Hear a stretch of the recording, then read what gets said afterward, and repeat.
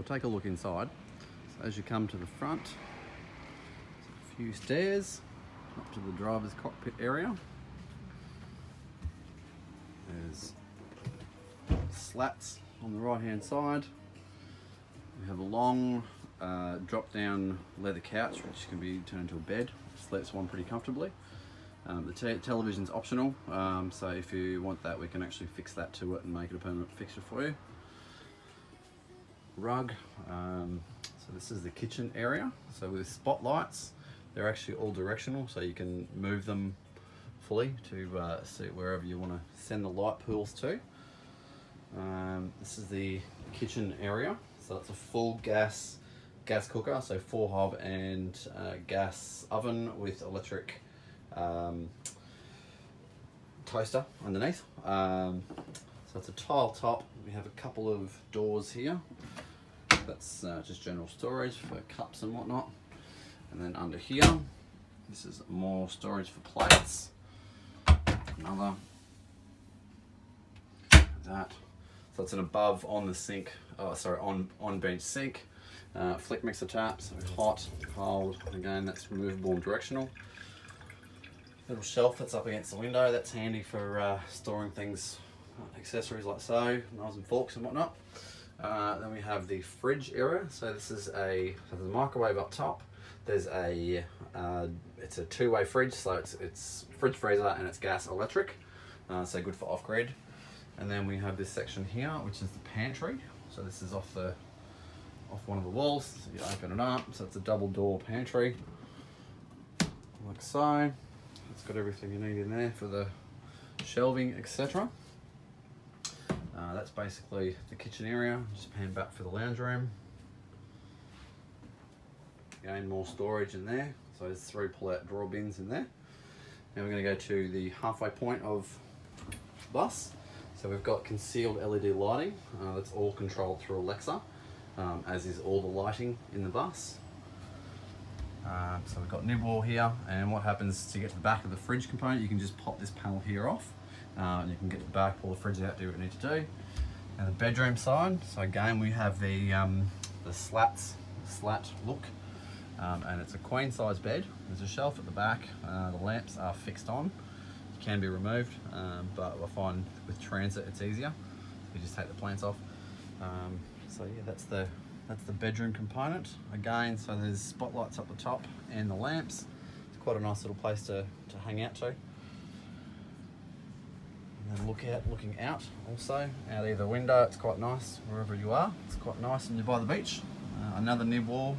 The lighting system is all touch as well, so it's that again through Alexa. And then so going into the back of the bathroom area, we have the full shower. It's a 4 metre by metre shower, flick mixer and shower head. And what I've done is actually mounted the shower beneath the hatch, so when you're showering the heat actually goes straight out. And a few of the motorhomes have had extraction fans and whatnot. It just adds not a great aesthetic. It's a bit more complication. So I did this layout purely around the shower for that functionality reason. We have a full composting toilet. So this is brand new. This is the creme de la creme one. So yeah, so it is sawdust one. It's a fully automatic one, so it actually it evaporates any fluids that are in there, and then once every 8 weeks you just pull that bottom tray out, throw the composted material in the garden, put the tray back in, and away you go. So you get about 8 weeks out of that. So that's the Bentley of toilets, all things composting. So this is the main area, the vanity area. So again, there's doors under here, heaps of storage. Pop sinks, again flick mixer, all chrome taps. This is all fixed. The mirror, again the slat effect, LED lighting that's directional, so you can point that wherever it needs to go. We also have so this is the back of the wardrobe. So what I've done is actually used this back half of the bus as like a full walk-in wet room, bathroom sort of thing, laundry. For me and my personal lifestyle, I wanted to have that level of functionality. So we've got the Samsung washer dryer. So it's a combo, so you can do it all full loads of washing in 2 and a bit hours, I think. Again, full on pull out drawing, etc. There's storage at the back there, also shelf for shoes. The air conditioner is a 5 kilowatt aircon.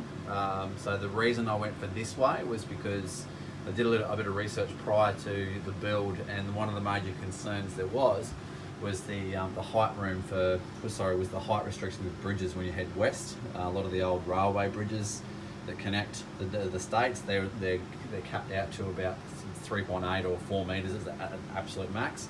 And if I had have gone for the above roof one, that would have put the total weight to it. It just takes the functionality away from it. So I went for a massive 5 kilowatt system for the aircon, which uses the length of it. So that's and I went away recently, and that was proven firsthand. So it was much easier to get in and out of town, which was great. So one last pan of the bathroom. Roller blind there. The roof's in amazing condition. It's still glossy and beautiful. It's actually got a built-in speaker system throughout. Track curtains as well. So, and there's also a secondary. I've just put pinch wire in here, and there's all these white curtains you can see through there. They actually pull straight across, so it feels like a bit of a hotel room when it's all nice and pulled. It's great. It's quite a nice feeling. So again, the bedroom. So the full concealed color change LED light. So it's got a seven light spectrum on it. And there's also storage underneath here as well, so you can pop that panel off, and it's great for extra storage. Whenever I'm in transit, I just pop any accessories just onto the couch. It's most of the bus is built for moving, so you just pop anything that's light onto the couch and away you go. Now we're going to get to the driver's cockpit area. So what I actually did here, there's these 2 extra poles that are here. They're designed to hold like a big piece of timber. So the piece of timber will go across the top, and it rests on this ledge here, and you've got additional storage or display area for whatever you need. I've put a shoe rack on there myself. The seat just folds down, and then the cover goes over the top, and it's great. You wouldn't even know there's a driver's seat in there. So in terms of the console, we have a 6-speed Eaton Fuller gearbox.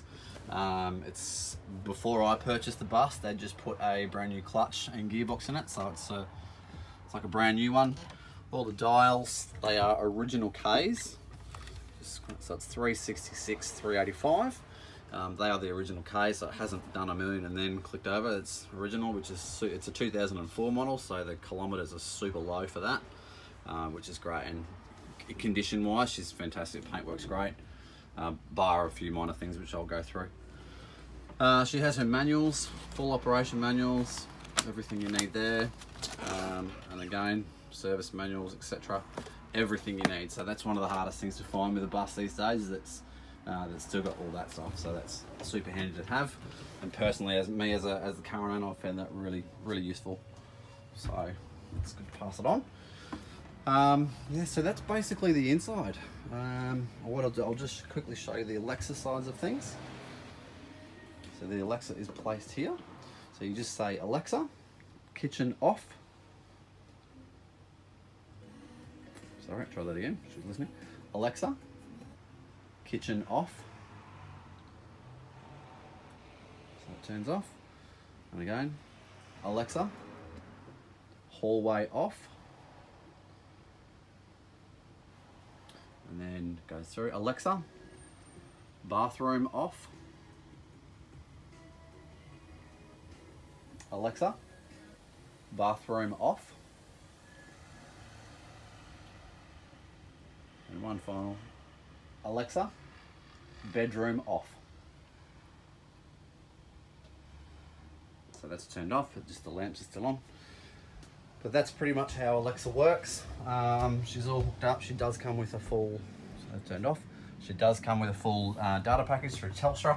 I think it's $50 a month or something like that, and it's 25 gig. which is huge for a bus of this size. You don't really need that much, but yeah, so that's pretty well how it works. And in terms of the color lighting, all you have to say is, Alexa, turn hallway magenta. Oh, she's playing music, so she doesn't want to. Alexa, turn hallway magenta. And then so you just call whatever command you need from there. So you can change it from magenta to cyan to green to whichever color you choose. So yeah, that's particularly been one of the luxuries that I've really loved having with it. So when you leave late of a night time, you can actually have all the lights still on. And then when you leave, you just close the door, and then you can talk straight through the door and tell Alexa to turn everything off, and away you go. So rather than having to walk back through and turn everything off, just talk through Alexa and away you go. So that's an overview of Ivana Iveko. She's been an absolute treat to build. It's been an absolutely exciting journey for me personally, to turn it into what it is. So yeah, thanks for checking her out. Hopefully I'll talk to you soon. Bye.